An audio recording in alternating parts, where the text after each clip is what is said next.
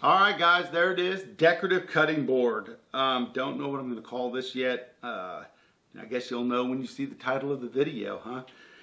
This turned out amazing. I mean, this is something that I would have liked to have kept, but I made a promise to somebody that I would make them a cutting board out of the wood. If you go back to the beginning of the video, you saw them cutting down a tree, and this wood was given to me.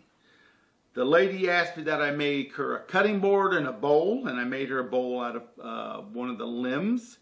And then she wanted me to make an end grain cutting board. Well, the wood was too far gone for an end grain cutting board, but I salvaged this wood right here, which you saw was pretty gnarly. Had the bug holes and everything, it was rotting.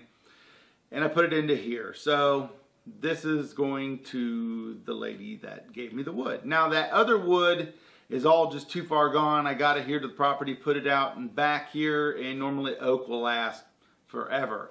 This stuff, it did not last. It's been a year and it just disintegrated. Okay, so no big deal. So I make my promise, I'm gonna go ahead and give her this in the bowl.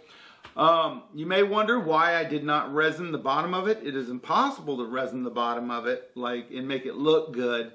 So you do the over pour, and then on the bottom I put the beeswax and mineral oil, and that will be fine. And I put feet on it. I debated a lot about whether I wanted to put feet on it or not.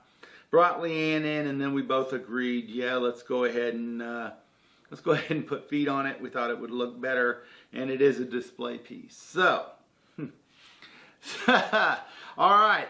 I have a few more project cutting boards to do. I am still on the mend. I went to the doctor, and they gave me 1 more month. And the reason it's not because my fingers aren't healing up, it's because of the grip in my hand. I don't have any grip, and I'm having trouble holding on to the tool.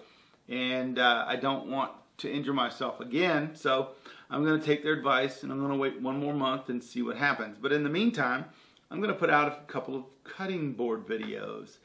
You'll notice the frequency of my videos isn't every week, and that is because I've got a lot going on in my work life, my home life, and they now have a tap room and a bar pizza place downtown in my town, so I spend most of my time there. So, but in all seriousness, I'm hoping to get out a couple more videos out here shortly. I'm not sure what I'm naming this, as I said.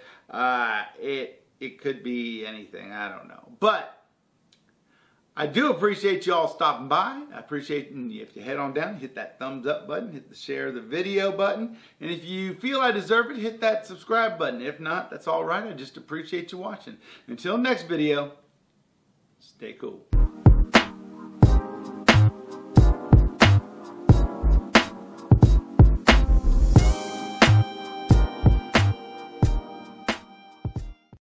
Makes me sound like an alcoholic, huh? Ooh, I'm going to get drunk. Oh no.